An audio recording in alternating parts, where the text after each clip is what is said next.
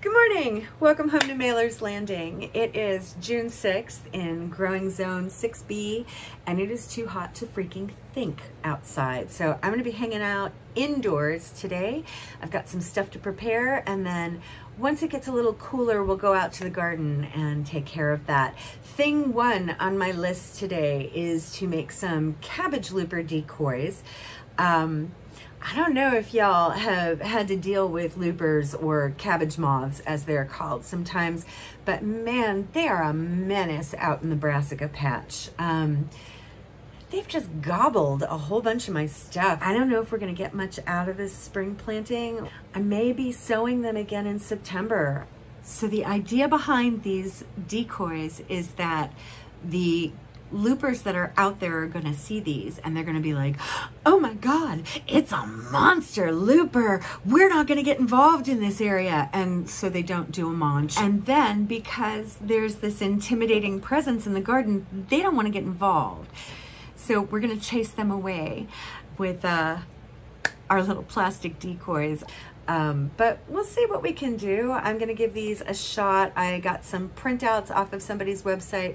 I'll stick the link down in the description. I'm gonna cut out the moth images. I'm going to attach them with some packing tape onto some plastic from milk bottles, and then we're gonna stick them on wires and pop them into the ground. I mean, fuss about and find out. I'm in.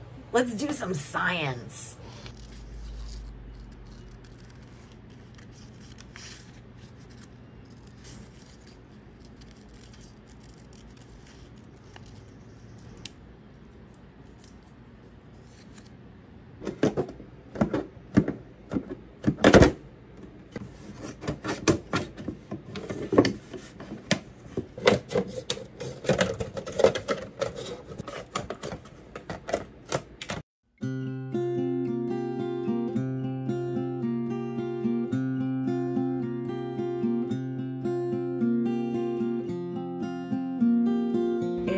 Getting on towards evening. We've still got like 3 hours before sunset, whatever, but the garden is starting to cool off from, it was 90 degrees today and I am just not built for that heat. So I've been hiding indoors. So the temperature has gone down, which means we're gonna be good to go into the garden, and I wanna handle that blight issue I've got. So I'm gonna mix up a peroxide solution in my handy dandy sprayer bottle that I got at the farm store for like $5 and was thrilled. It's a pump action thing, and it's a good bottle. Anyway, I'm gonna mix it up into here. The original recipe for this solution that I was told about was a gallon of water and 8 teaspoons of hydrogen peroxide. So I have scaled it down to fit in my bottle. We are dividing it by 4. This is a quart of cold water. That is 32 fluid ounces. And now I'm going to add 2 teaspoons of hydrogen peroxide to it. So it's going to be in the same ratio.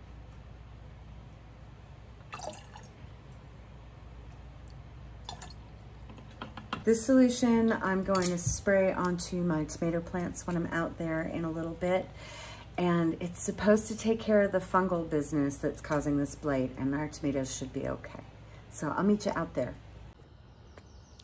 I'm not normally one to talk about the weather, but this nonsense over the last 3 weeks has been just so intense. We had it cold, and then we had it cold and rainy, and then it got warm, and now it's 90 degrees. So a bunch of things happened because of wacky weather. One of those things is my tomatoes seem to have a fungal infection. It looks like blight. I started noticing this the day after a really heavy rain, and at first I thought, oh, the mulch just splashed up onto the leaves. But on closer inspection, that's not what we're looking at. This is what's going on here. You see all the little spots. It's on the front, and you can see them on the back too. And it does look a little bit like just dirt got up in there, but I assure you that is some fungal nonsense. And now what I'm gonna do tonight is I'm gonna go through and spray with our antifungal solution and see if we can get these folks to recover. Most of them look all right. I mean, there were some that were definitely not affected, and that shows you the strength of cultivars. Different varieties are going to have different levels of resistance and vigorousness. So it doesn't surprise me even a little bit that only a bunch of the tomatoes were affected, and there were some that are like, yo, whatever, I'm good. But yeah, it's been great weather for mushrooms. I also had to cut down a bunch of the raspberry canes because they developed rust. So we're gonna get a smaller harvest this year. The June bearing canes look like they're pretty good, and I bought some bird netting. We should have a bunch of berries on that.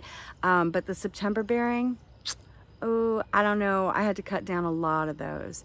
And again, it was a variety thing. The June bearing canes weren't affected even a little bit, not a touch of rust on them. But the September bearing canes, the late bearing canes, every one of them had rust on them. I was a little bit heartbroken, but we've got that stuff on the burn pile now. I'm gonna spray all these tomatoes down. The bottom leaves they're going. Oh, hi, Joker.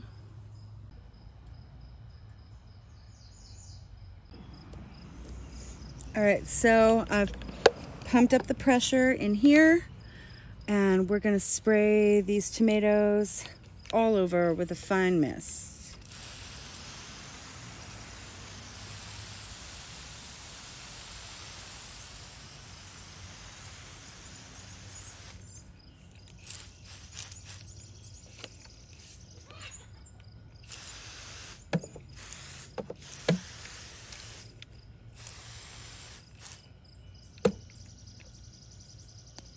I'm just gonna snap off the stuff that's touching the ground.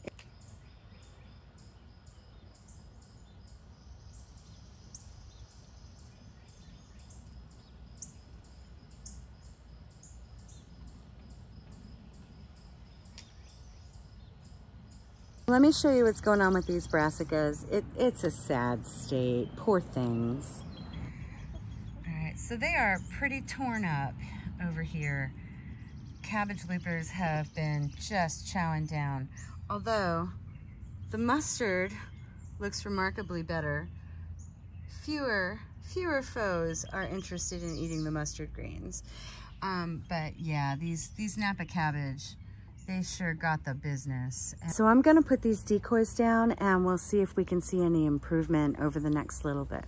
All right, so the other big thing that's going on in the garden right now is the onions. The onions, my friend, we've got scapes, and you know what that means. That means the bulbs are not gonna get any bigger. Okay, so we've got some onions in the back and shallots up here in the front, and these we planted in, I wanna say November, like mid-November, around Thanksgiving time. The onions we planted from tiny bulbs, and those are going to be second-year onions, so we weren't expecting that they wouldn't flower, but we weren't expecting that until later in the season.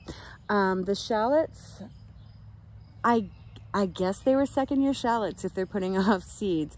That's what the scape is. This is going to become a flower, and she wants to be pollinated and make seeds. That's all that's going on there. And if we're making seeds, then we're not bulbing. So it's time to pick them. We're gonna pull them out and cook with them. Hopefully this week we can bring you some garden to table stuff. How cool would that be? So I'm gonna get on that, and yeah, here we go. Aren't these just beautiful though? Look at this. It's just so pretty. And I think that I want to say these are going to bloom into something kind of a puffballish business. All right, so let's see what we got here. All right, so both of these have scapes. I'm going to give them a wiggle. Oh, the marker from last year. Let's give this a wiggle. This is some nice soft dirt. Oh, she an onion, and she's little, but we can still eat that. We'll eat that sometime this week. Now these feel like they might be shallots. Yeah. Oh, look at that. Look at that. Not bad. It's not the worst shallot in the world. Look at that. All right, so all in all, not too bad. I would say there were about 5 or 6 onions. Okay, so I got 1, 2, 3, 4 shallots out of that, and 1, 2, 3, 4, 5, 6 onions out of that. And they're little. They're little. We're gonna cook with these like right away. They're going into dinner. And the shallots we'll probably use within the next few days too. I'm gonna take them in and clean them off. I'm not even gonna try to cure these. I'm just gonna put them up and give half to my neighbor and hang on to half. And I think we're both gonna be having some onion themed dinners this next couple of weeks. Look at these beautiful scapes. I cannot wait to cook with these. These are just, they are wonderful. You can chop them up and put them in stir fries. You can add them to a pesto. They're delicious. So all hope is not lost if your onions bolt. That's cool. There's scapes coming out of that, and sautés. Oh my goodness. You've got to see what's going on with these peas. I am gobsmacked. Come look, come look. Everybody is in bloom. I feel like I saw a pod. Yep, there it is. There it is. There's my pod. Look at that first. So we're definitely gonna have snap peas soon. But the real showstopper, holy cow, y'all. It's gotta be these King Tut purple peas. These King Tut purple peas are just amazing. Look how tall. Look how tall and fancy. And look at these blooms, y'all. Can you see how gorgeous these are?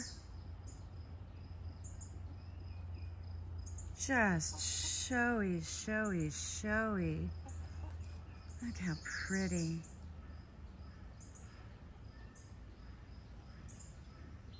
Sweet potato slips are in. I got those in just a couple days ago.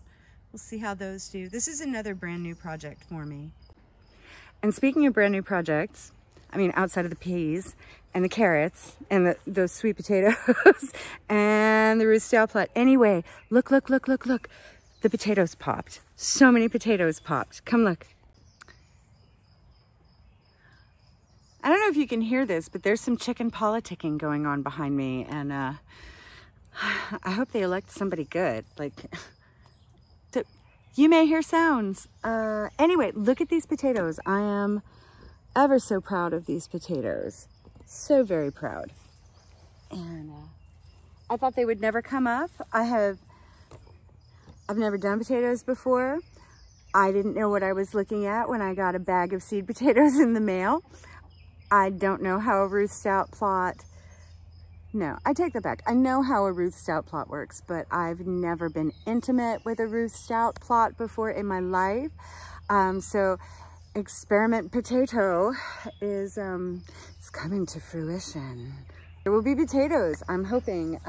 So I guess the idea is that as the potato plant gets taller, you hill around it with straw, and then there's supposed to be these beautiful pristine potatoes under a little layer of straw come time to harvest. So I don't know. I mean, how cool would that be? I don't mind digging for my potatoes, but if I don't have to, that'd be awesome. So we're gonna see what comes of that. Travel along with me on my potato journey.